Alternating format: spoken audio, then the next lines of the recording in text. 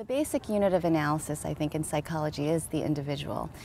So whether you're studying the neural changes that accompany making a decision, you're collecting those data from an individual.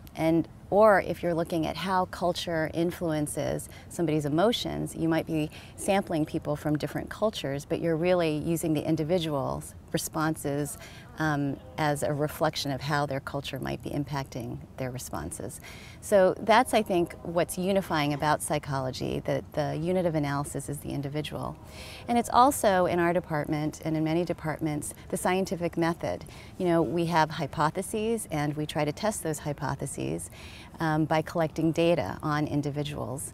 And so that's one thing I think that is really important to psychology, that you can empirically test a lot of the hypotheses that you have about human behavior. It's not enough to just have a theory about why people do the things they do, but we collect data to see whether those theories are right or are wrong.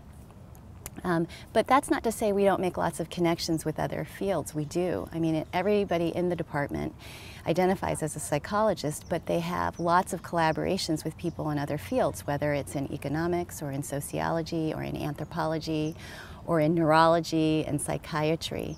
And that's because a lot of the questions that we're asking are questions, as I've said earlier, that are broadly applicable. And so it's not uncommon for psychologists to be collaborating and working with people in different fields, but what they really bring, I think, to the collaboration is more this focus on the individual and the scientific method.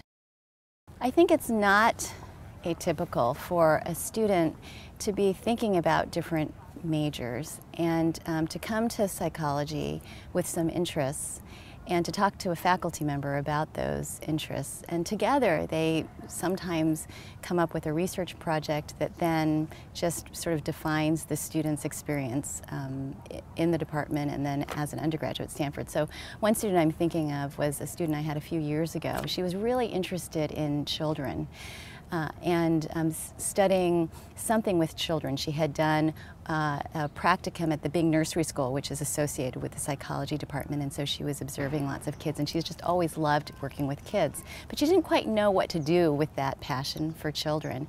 And so she came to my office and she was saying that she wanted to do something with kids, and we were doing the work that we're doing now, looking at how culture influences how we feel. But we had never done any work on kids before, and so there was a really nice synergy of her interests and my interests. And so she started doing some research at Bing Nursery School, comparing kids who are of European American backgrounds and those who are Asian American backgrounds. And then another undergraduate came on and she collected data in Taiwan. And together, we did a series of studies together that ended up being published, and it's actually one of the articles that's the most highly cited from our lab. And so that's, both students now are in graduate school. One is at a very competitive clinical program, and she's designing her own studies on kids and looking now at how culture and emotion play themselves out in stress, anxiety, and other kinds of disorders.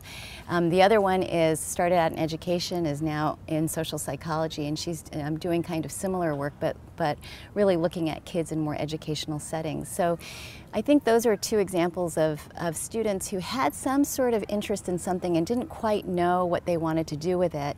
And then they were just captivated by the research process and then did a series of studies. They were great members of my lab, and now they're on their, doing their own things in other institutions. And I have every expectation that they're going to be real contributors to the field of psychology. When I was an undergrad, I came to psychology in my sophomore year, and it was after I had tried a number of different majors. And the thing that struck me was that psychology was supposed to be the study of human behavior, but most of the work and most of the theories were really based on members of Western cultures. And that was more than 20 years ago, and it's still kind of true now, even though in the last few decades there has been a resurgence of interest in understanding how our cultural ideas and practices shape basic psychological processes. And in part that's because of a seminal paper that was written by Hazel Marcus, who's a faculty member in our department and viewed as the mother of cultural psychology. She really brought to the mainstream this idea that a lot of what we understand about human behavior might be just particular to a Western European American context. And so in this case, I was so fascinated by people, and I wanted, coming from a family of scientists, but they were more engineers and chemists, I was really interested in applying that method to understand human behavior, and that's what really captivated me about psychology. Up until that point, I hadn't understood that psychology was a science. I'd really thought of psychology as being therapy, and that is an important part of psychology, and an extremely important part of psychology, therapy and counseling and clinical psychology. But there's a whole other part of psychology that's about understanding behavior using the scientific method. And so I was interested in doing that, but also then considering how different cultural ideas and practices and beliefs might shape human behavior. And so an example of it is that, I remember in my developmental psychology class really learning a lot about individuation. At a stage of normal human development is when you become an individual and you leave your parents and, you become your own sort of independent adult. But in many East Asian contexts, you never stop being a child. I mean, it doesn't matter what age you are very, very closely connected to your family and and rely on each other. And that was the first example for me where I thought, wow, these theories that I'm learning in psychology might not be universal. I mean, there might be universal elements to it, but there might be many ways in which some of these theories vary across cultures.